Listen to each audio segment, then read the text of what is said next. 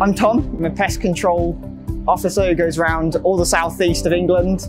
We go up to Cambridge, London, Southampton, you name it, and we work scaring off pigeons and gulls. This is Frog. So he's a Harris hawk, and I've been his handler for a couple of months. He's only 10 months old.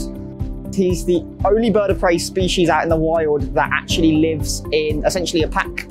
We call them a caste. So out in the wild, they'll be in the deserts, and they'll be sat on cacti.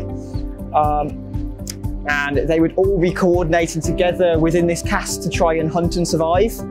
In falconry, it works quite well because he looks to me as if I'm other members of his caste. We work with barn owls, we work with a great grey owl, a Chilean blue eagle, which is a very small species of eagle.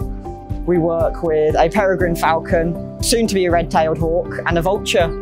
Usually he'll fly to that ledge, but he's being camera shy, aren't you? Once a year, they will drop all of their feathers. Out in the wild, they'll do this too.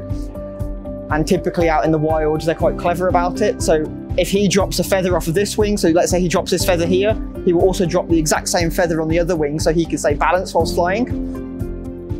When he's not working, he literally just goes home, he's in there, and he just gets to sit and have food given to him, and he loves his life.